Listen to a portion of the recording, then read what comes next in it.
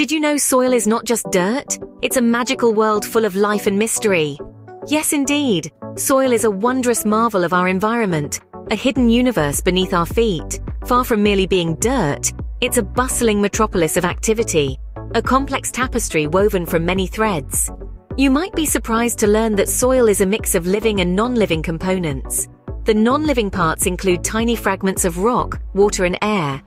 But that's not all. The living component of soil is a busy community of insects, worms, bacteria, and other microorganisms. They all play an essential role in making the soil healthy and fertile.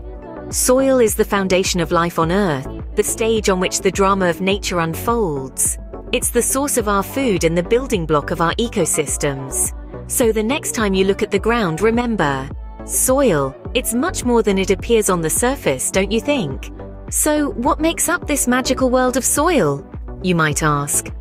Well, it's a marvelous mix of living and non-living components, each with its own important role to play.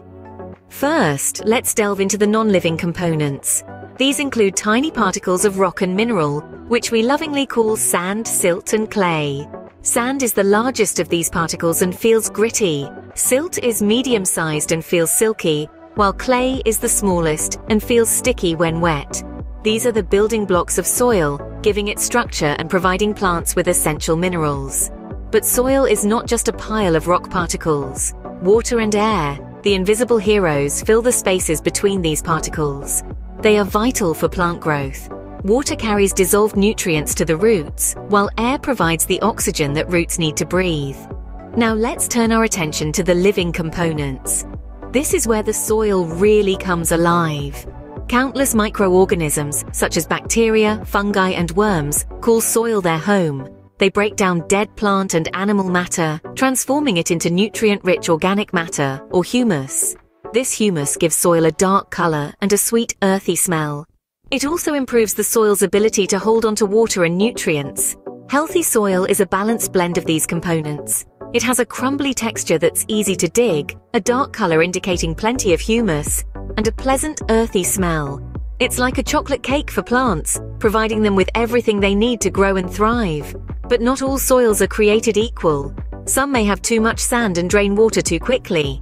Others might have too much clay and become waterlogged. That's why gardeners often add compost or other organic matter to improve the soil's texture and nutrient content.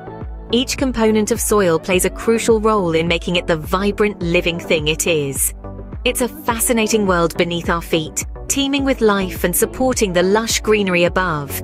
So, the next time you step on the ground, remember the magical world of soil that lies beneath. Now let's dive into the substances that soil absorbs and how they affect its health. Imagine soil as a great big sponge. It can soak up substances both good and bad. The good stuff, like fertilizers, are like vitamins for the soil. They provide nutrients that help plants grow strong and healthy. Fertilizers are often added to soil to boost its nutrient content, especially nitrogen, phosphorus, and potassium, the three key ingredients for plant growth. But what about the bad stuff? Well, soil can also absorb harmful substances like chemicals or pollutants. These can sneak into the soil from things like litter or pollution. And just like eating too much junk food can make us feel ill, these harmful substances can make the soil unhealthy, affecting the plants that grow in it and the creatures that call it home. Just like us, soil needs the right nutrients to stay healthy. Did you know that not all soils are the same? That's right. Ontario, our beautiful province, is home to a variety of soils, each with their own unique qualities, just like us. First, we have sandy soil, light and grainy to the touch. It's like the sand you play with at the beach. This soil is perfect for growing root veggies like carrots because it lets their roots push down easily. Next is loamy soil, a gardener's dream.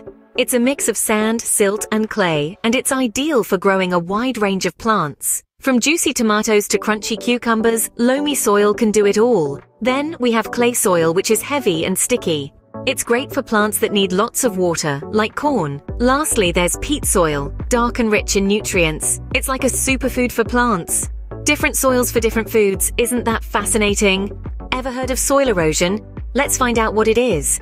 Soil erosion is like a sneaky thief, quietly stealing away the topmost layer of our soil. This happens when wind, water, or even ice moves the soil from one place to another. It's a natural process, but sometimes human activities like deforestation and over-farming can speed it up. Now, why is this a problem, you ask? Well, the top layer of soil is the most nutritious and helps plants grow. Without it, crops can struggle to thrive, and this can impact our food supply. It also affects the habitats of many tiny creatures who call the soil their home. Not just that, when soil gets washed into rivers and streams, it can harm aquatic life and pollute our water systems. But don't worry, there's hope. With careful farming practices and by growing more trees, we can slow down soil erosion. Erosion can be a big problem, but there are ways to prevent it. So, how do we keep our soils healthy and happy? Well, there are many strategies we can use, but one of the most popular is composting. Picture this. We take our kitchen scraps like fruit peels and coffee grounds, and instead of throwing them in the trash, we put them in a compost bin. Over time, these scraps turn into a rich dark substance that's just perfect for feeding our soil. Composting is like cooking a special meal for the soil. It adds nutrients, helps the soil hold on to water, and encourages worms and other helpful creatures to move in. That's a big win for the soil and for us too. But remember, composting isn't the only way to maintain soil health. Crop rotation, cover crops, and reducing tillage are other strategies that can also help keep our soils in top shape. Taking care of our soils is a big job, but it's one we can all help with.